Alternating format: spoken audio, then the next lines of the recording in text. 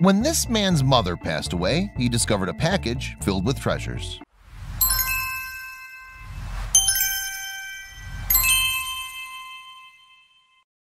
When Justin's mother passed away in 2014, he was heartbroken and confused.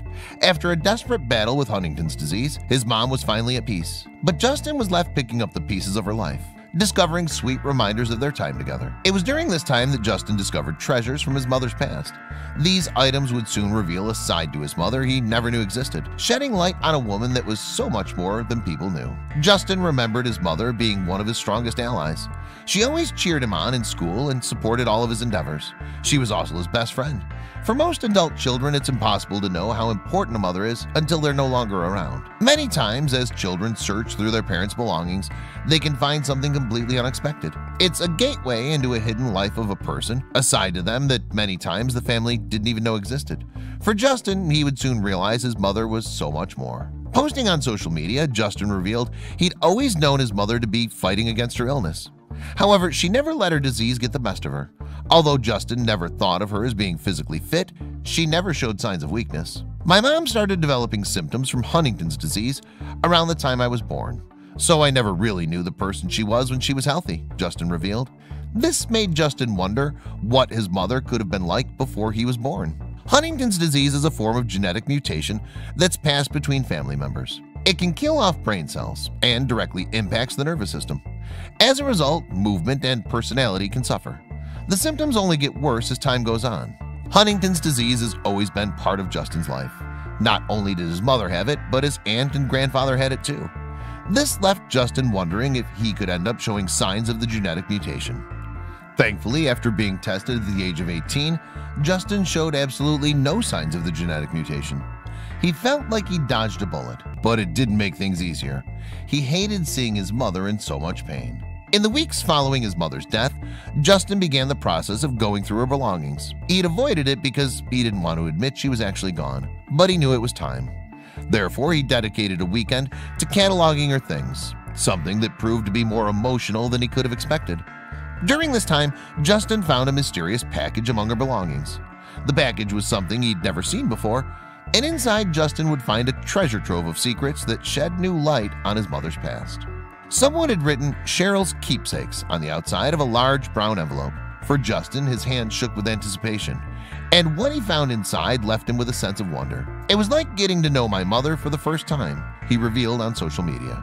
Inside the envelope, Justin found sentimental items his mother had collected.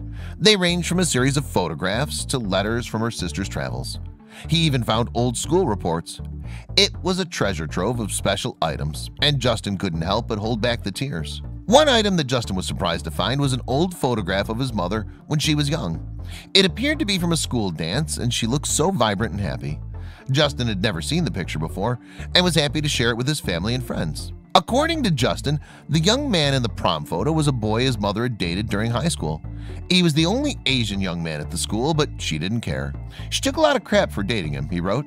He was Japanese, and there was still anti-Japanese sentiment from my grandparents' generation. Even though her parents and fellow classmates didn't approve, Justin's mother, Cheryl, refused to bend to peer pressure. She kept dating him though, Justin revealed. Who could blame her? The guy can rock a suit.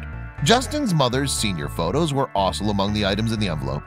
Looking healthy and completely beautiful, Justin was so happy to see his mother looking physically better than he'd ever seen her. He found himself wishing he'd known her back then. Justin also found a gorgeous black and white photograph of his grandmother. He'd never seen a photograph before, and it was such a special thing to see his grandmother looking so young. He could tell his mother got her looks from her. The story described how much she loved her precious pooch. In spring, he would jump over baby trees and turn somersaults.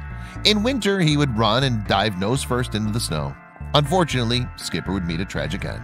Cheryl explained in her story that her dog unfortunately broke his leg. The fog was so thick that you could only see a few feet.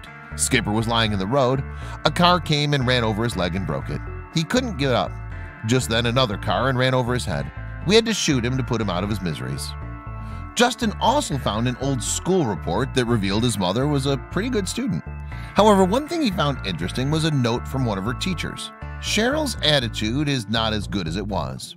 She slipped in the past 4 to 6 weeks. She seems emotionally upset over something. After looking at the date on the school report, Justin realized it was the same time his grandfather was diagnosed with Huntington's disease. This resulted in a very upsetting time in his mother's life. Therefore, it made sense his mother wasn't performing well in school.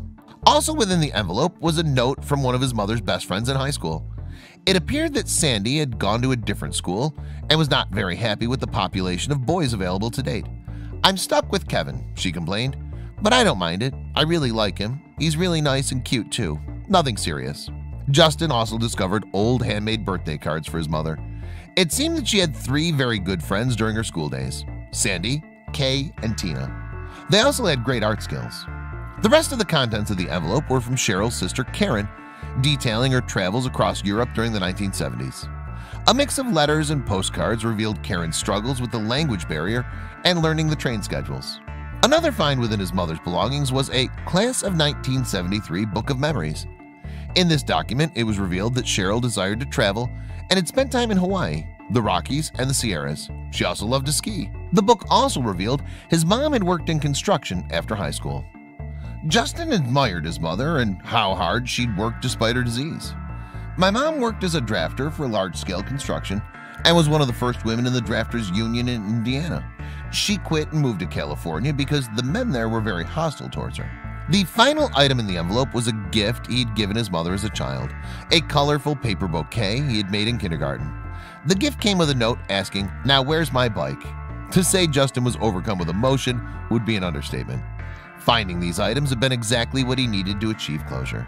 To summarize the experience of going through his mother's belongings, Justin revealed that while he was happy he'd found closure, he wished he'd gotten to know his mother better. "I really wish I'd gotten to know her before she started getting sick," he said.